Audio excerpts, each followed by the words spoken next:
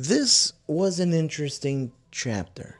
As we're arriving towards the end, I don't actually see any confirmation yet, it has to be the end at this point. The ending of Eden Zero is coming, and I gotta say, I am not a huge fan of it, but this chapter was good. It leaves us with a major question still. Now, I think my theory of who this person was in actuality was confirmed. Don't know for sure yet, but I think this is confirming it. So it is a good way to end it, if this is it, wrapping up that loose end. But before we continue, guys, make sure to like, comment, subscribe, all that jazz, guys.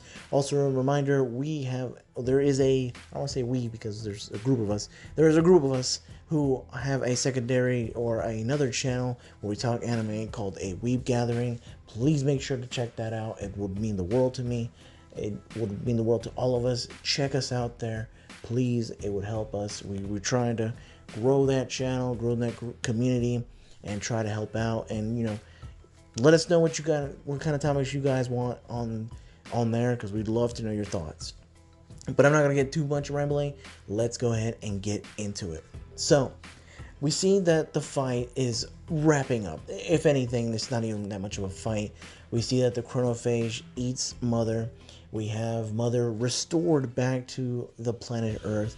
And everyone's happy. Everyone's glad. We see even Xiaoming, saying thank you.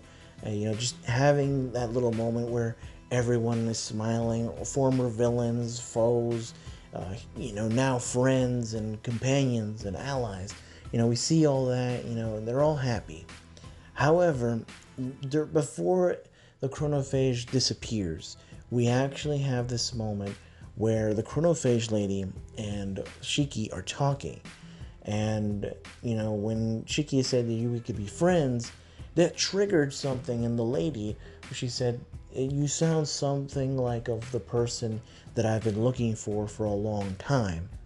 Now, that can only be one person. That to me confirms it, that the person that Shiki fought is the 20,000-year-old version of Lucy that we had not seen. We saw what happened to Shiki, of course, that being the case with, Ziggy and all that, and that whole ordeal. But here we see that this could actually be her. Now, imagine if Ziggy was the one that goes back to the chronophage lady. I'm falling into the realm of theory now. I'm going to go back to what I was, the actual review here.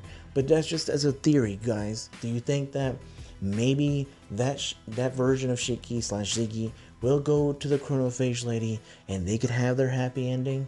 I can definitely see that. And it would be cool. But we see that this version of Shiki, or Shiki here that we know, he actually gets taken by her. And as everyone is celebrating, we see that they're starting to get sad, especially with Rebecca, obviously Pino, and Happy. They're all sad because of the fact that, where is Shiki? We haven't answered that question. We need to know where he's at. What happened? And, the worst comes to worst. Everyone's, especially with Ziggy's thinking, he was absorbed. And, the tears start falling from Rebecca's face. This is sad, because obviously he just made the ultimate sacrifice. Now, that could have also been the case where maybe that's what it took for this to actually happen, for Shiki to make the ultimate sacrifice. And I've said this before, and I still stand on it. If that were to happen, if Shiki were to make the ultimate sacrifice in order for everyone else to be happy, I'd be fine with that. It doesn't always have to be a happy ending. Sometimes the hero has to go in order for everyone else to thrive. But we don't know.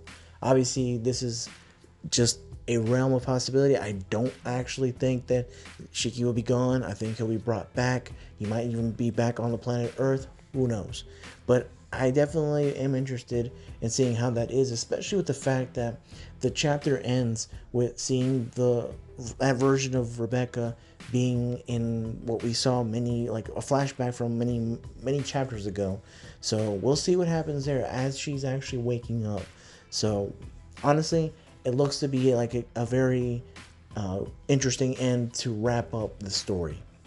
But guys, that is it for me. I hope you guys have enjoyed. If you guys have, leave a like, comment below your thoughts, and as always, stay safe, and I'll catch you all later.